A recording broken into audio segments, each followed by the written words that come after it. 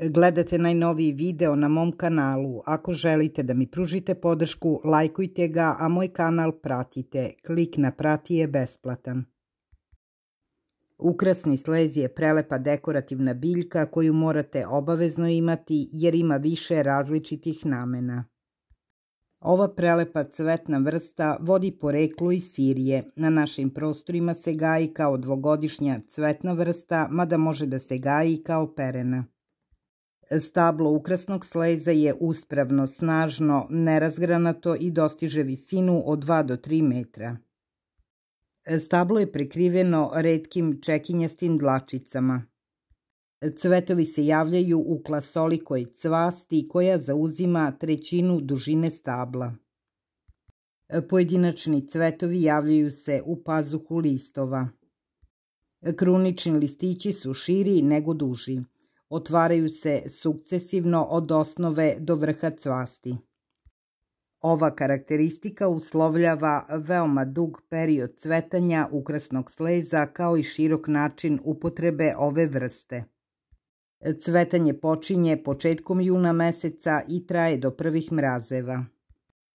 Cveta u raznim nijansama boje od bele do crvene, a čak su uzgojeni kultivari skoro crnih cvetova.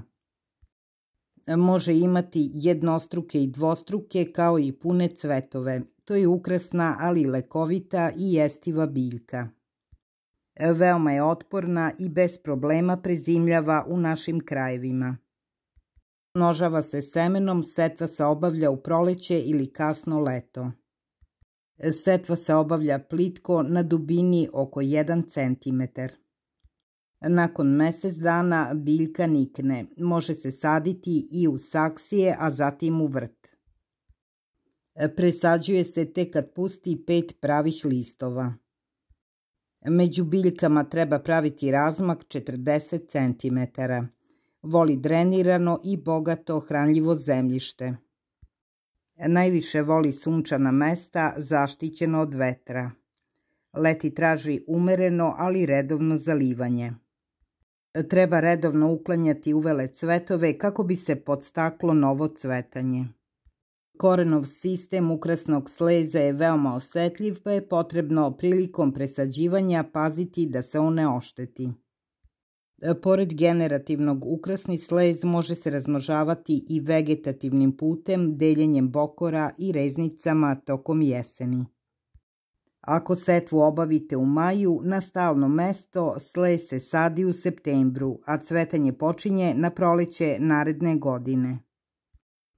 I na kraju, primjena ukrasnog sleza je široka. Može se koristiti kao pojedinačna biljka ili u grupama.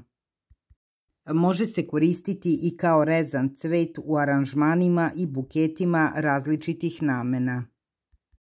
Zbog izražene visine, ukrasni slez je idealna vrsta za maskiranje pomoćnih objekata i neuglednih zidova.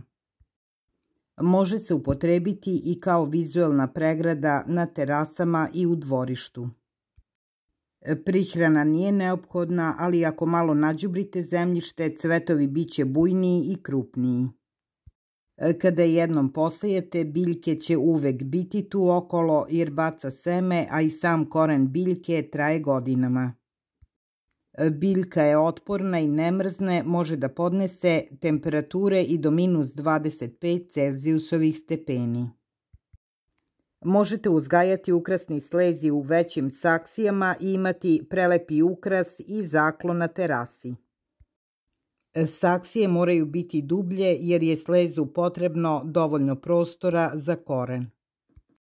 Seme možete kupiti u poljoprivrednim apotekama i rasadnicima cveća.